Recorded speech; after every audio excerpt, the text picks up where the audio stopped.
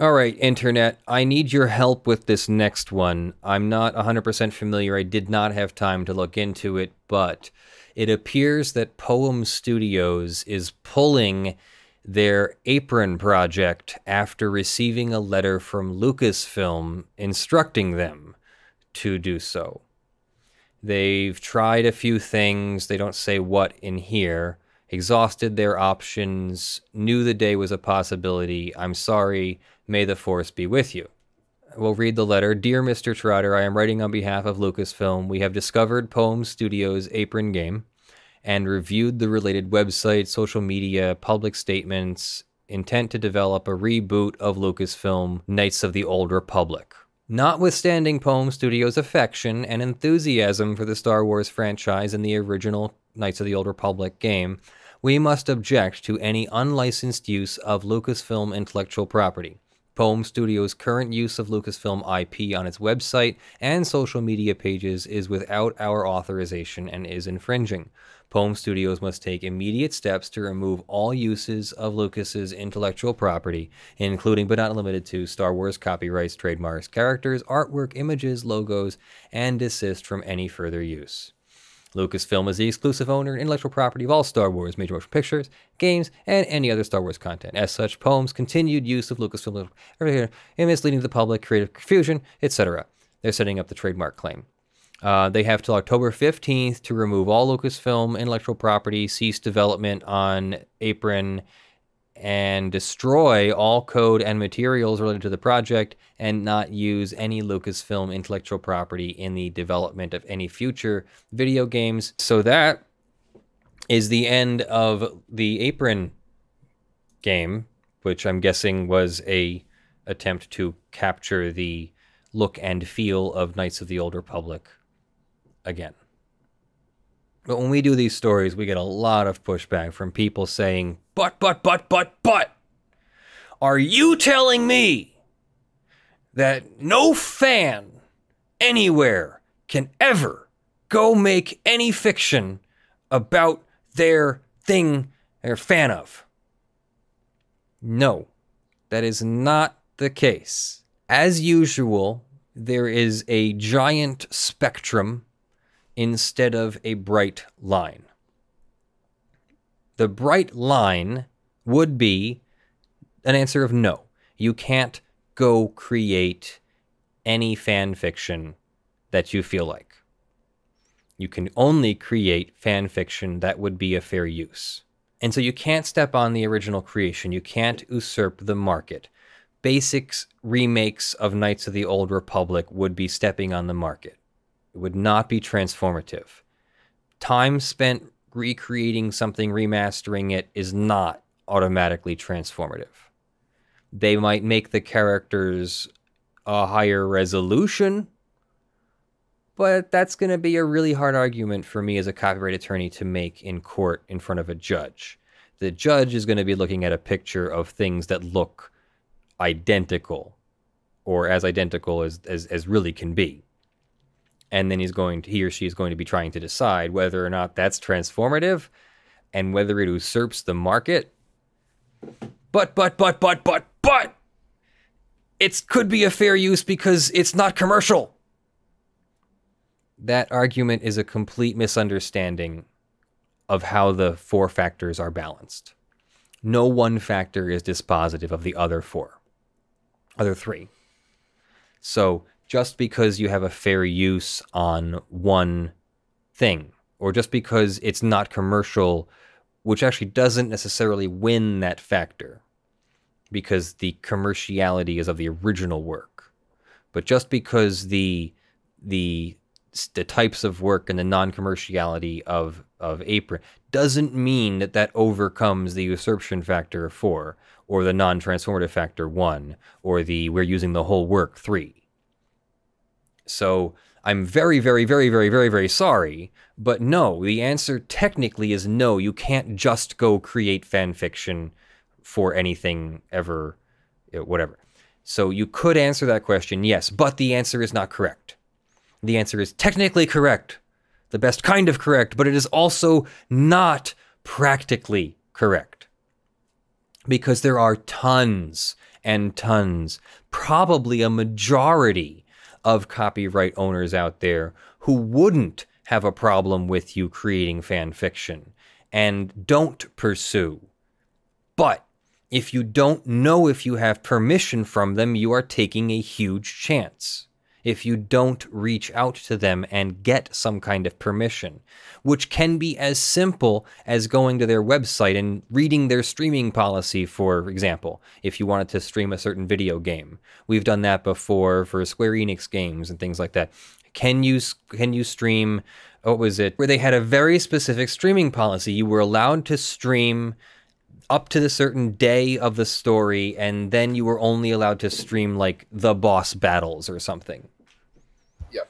And it was Persona 5. Persona 5. And that's totally legit. We don't like that. I get that that makes copyright complicated, and that means you have to do this for every single thing. But yes, if you're going to invest your time and money and effort into a remake of Knights of the Old Republic, it would be a good idea to get permission. Remember who we're talking about here. This is Disney, guys.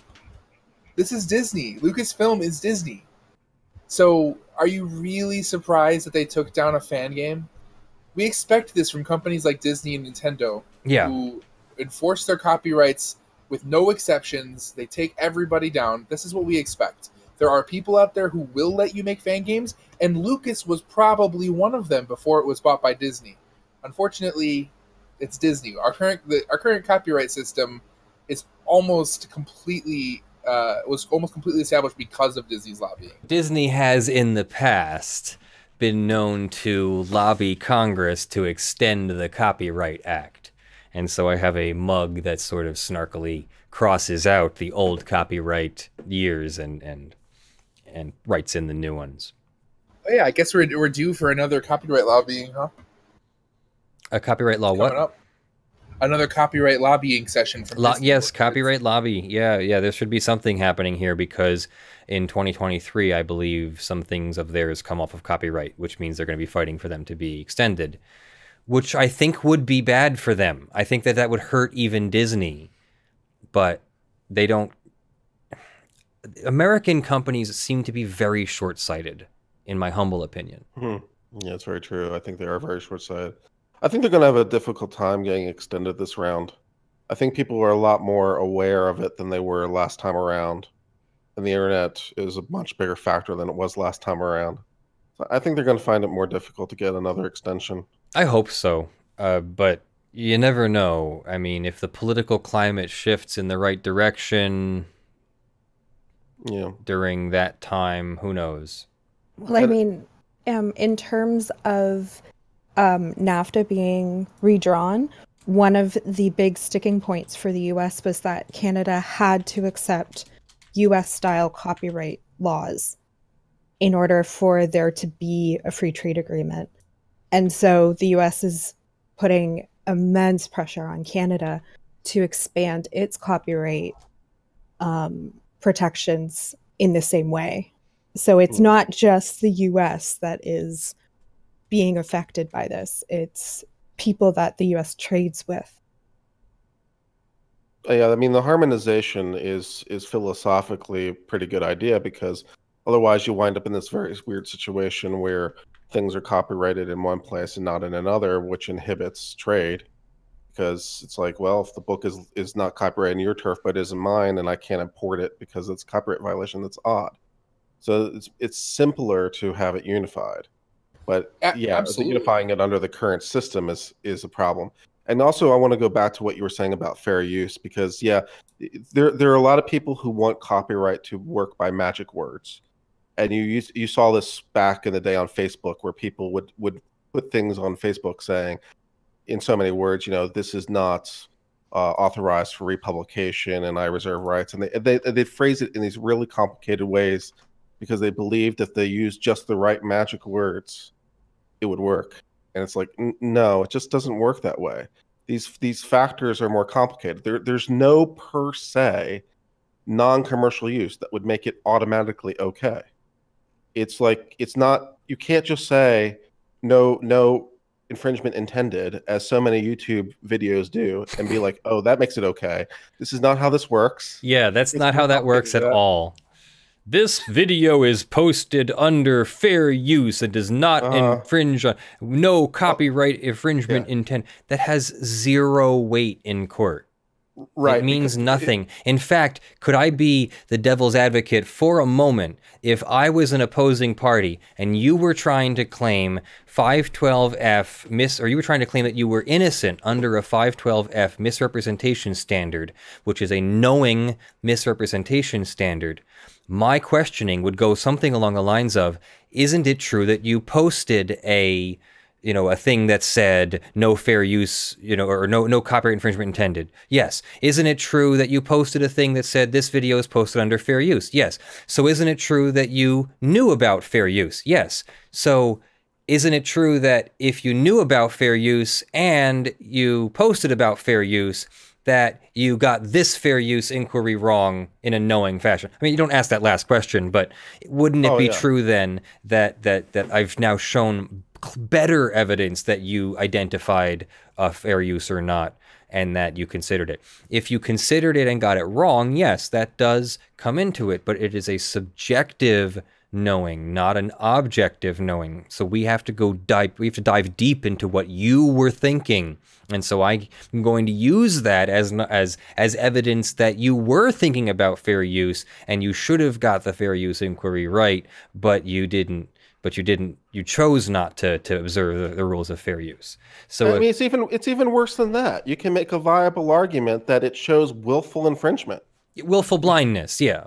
And so it's like, oh, okay, and that's treble damages. I'm like, this is great. Well, yeah, that's part of the standard for 512F misrepresentation. I have not heard whether you get treble damages for a willful misrepresentation. No, I'm thinking about the willful infringement in the first place by posting it. I posted it with saying, well, this is fair use. Yes, that would be willful infringement, and that would be treble damages. So they would take whatever the judge decided was statutory or actual damages and then potentially times them by 3. Yeah. So the magic words are killing you, basically. They're making your life worse. All right, everyone. And that is our show. Let's see if we can get some dogs in here for a little bit of a send-off here. Thank you very much for joining us. I am Leonard French, your favorite copyright attorney. And of course, with us today was Kurt Mueller, your favorite patent attorney. Thank you very much for being here. And thank you to our special guest in the studio here, Kaylee. It looks like there's a dog here waiting to say hi. And another dog. This is a community-supported channel. Thank you very much for supporting us on patreon.com/LJFrench.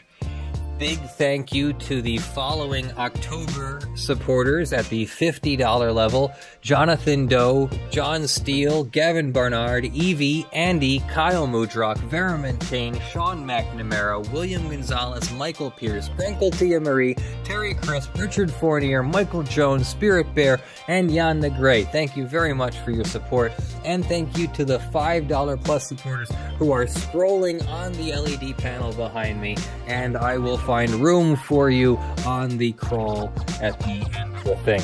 I also plan on producing something about the Washington State Supreme Court that recently overturned their death penalty. Please continue to send in your stories. Please continue to donate money in support of our efforts, and we will continue to deliver. I believe we did 5 videos this week for you, which is pretty cool. And please continue to sub to our channel. We are sitting at 99,814 subscribers, and we would very, very, very much like to cross over into the 100,000 subscriber range there. So thank you again for joining me. I am Leonard French, your favorite copyright attorney. Have a great Sunday and a great week. Love you all. Bye.